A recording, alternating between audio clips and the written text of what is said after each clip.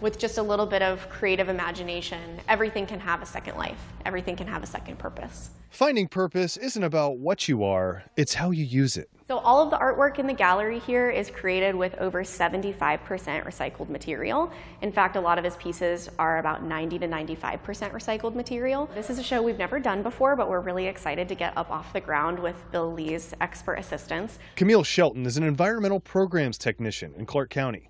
Art at the Cave in downtown Vancouver is showing an exhibit this month with pieces by artist-in-residence Bill Leigh. To see the potential in what people throw away.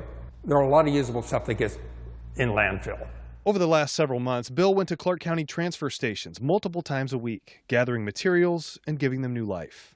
This pilot program is called Trash to Treasure. It's part of the county's annual Recycled Arts Festival. So all of this came from the transfer station. The show is hosted by Waste Connections of Washington and Clark County Public Health. The goal is to get the community to think differently and creatively when it comes to waste. The show goes through January 29th.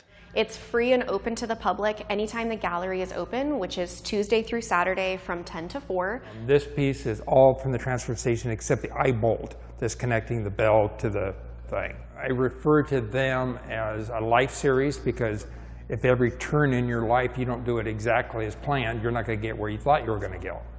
So in this case, I was forcing the metal to go where I wanted because I didn't cut it straight. Just about everything but the paint has been recycled. Scrap metal, barbecue grates, and rebar, all given a second chance. We all have a purpose. It just might take a little digging to find it. There's potential in everything, and we need to give more consideration to what we cast aside, because all of us have a purpose at some level. In Vancouver, John Goodwin, KGW News.